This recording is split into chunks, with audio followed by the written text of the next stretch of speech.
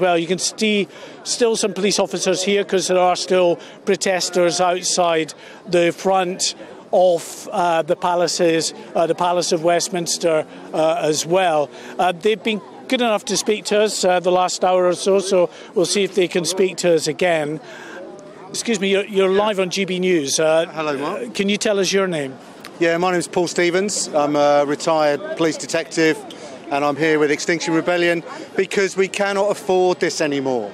Something has to be done, and we need to give power back to the people with citizens' assemblies. You're a retired police detective. Many of your former colleagues might be saying, you know, why on earth are you here? Look at all the officers around here that are tied up with trying to police you at a time when we've got such violence in London and beyond. We're not responsible for the police response. Often there are too many officers deployed for Extinction Rebellion. And on the 10th of September, we're going to occupy Hyde Park with no disruption whatsoever. It's going to need a very, very low police profile for that. Right, OK, well, that's Hyde Park. This is clearly Parliament, the mother of parliaments. You're here, 50 protesters. It's going to require a significant police response. You know that, given that you're a former Met detective yourself in the past. Clearly, in that response, for 2 hours, and actually still here, they're not policing the streets. Well, there's the police that are here are usually on standby for this kind of thing, so it's not as if we're taking huge numbers away. There's 2 vans here now, 2 carriers. It's not a big thing for the police to handle. As we continue to speak to you, Paul, we're just going to get the Jim, our cameraman, just to get some other shots around here. As I say, nothing against you, but the shots are a bit more interesting than us. In terms of actually breaching Parliament itself, obviously some of your protester colleagues have gone inside, glued themselves to the Speaker's chair. Was that necessary? They didn't glue themselves to the Speaker's chair. It's my understanding that they held hands and glued their hands to each other. So they're in a ring around the Speaker's chair, causing no damage to the Speaker's chair. That's my understanding. One of your colleagues, we can show that shot, hopefully, Jim, just through the railings there, actually has put a banner up. It's now been taken down. It was on the scaffolding there. You'll probably be able to see the scaffolding at the other end. Clearly, there will be some questions to be asked as well about the security around here, in terms of how people were able to get up on scaffolding and to break off and get into the chamber. What are your thoughts on that? Well, that's partly my job because I do protest liaison, so I make sure the police know that we're peaceful protesters, we're not terrorists, and that they get that message at the right time. So, you know, that's quite an important thing. But clearly, you know, it is a little bit of testing the security, and maybe there will be learning from this, and that's a positive thing.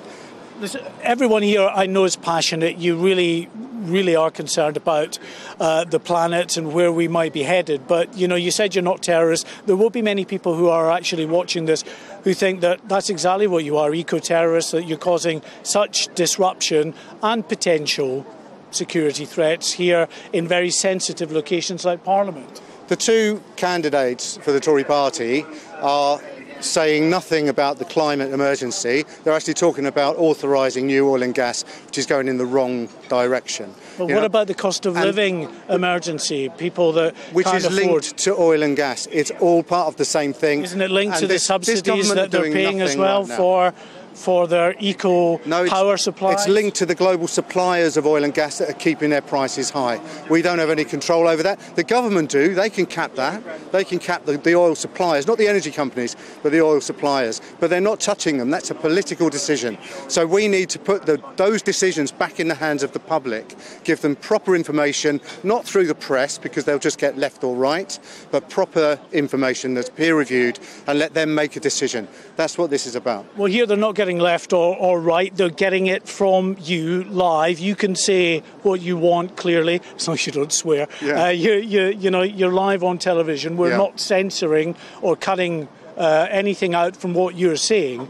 We know that colleagues of yours from Insulate Britain caused a lot of disruption last year, earlier this year. Is that where we're headed now with Extinction Rebellion? Are you going to launch more of these protests in the weeks and months ahead? Well, XR and Extinction Rebellion are not the same movement. They're separate, but there are some people who have moved from one to the other, I agree.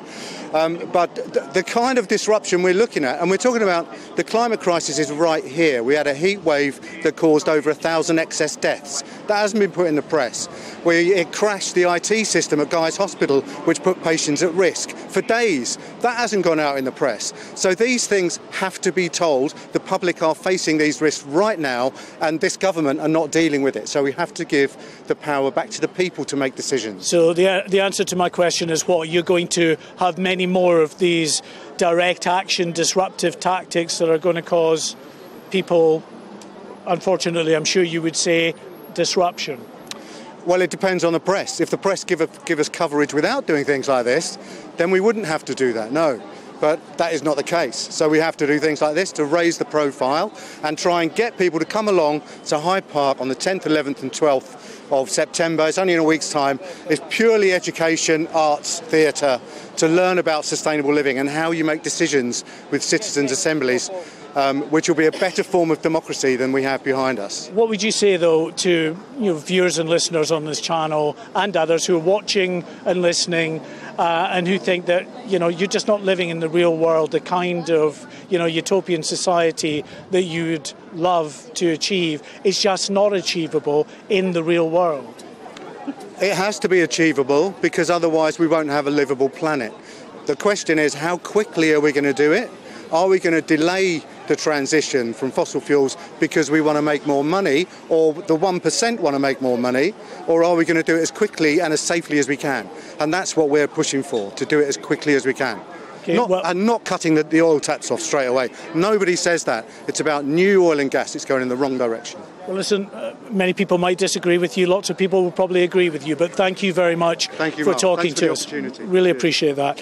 You heard it there from protesters here that have been telling me that there will be more in the way of direct action. They believe that they're justified in doing that. But in doing that, of course, it does cause disruption. It does tie up police officers who at the moment would clearly rather be on the streets and one of the protesters saying if the media would cover us, they wouldn't need these protests.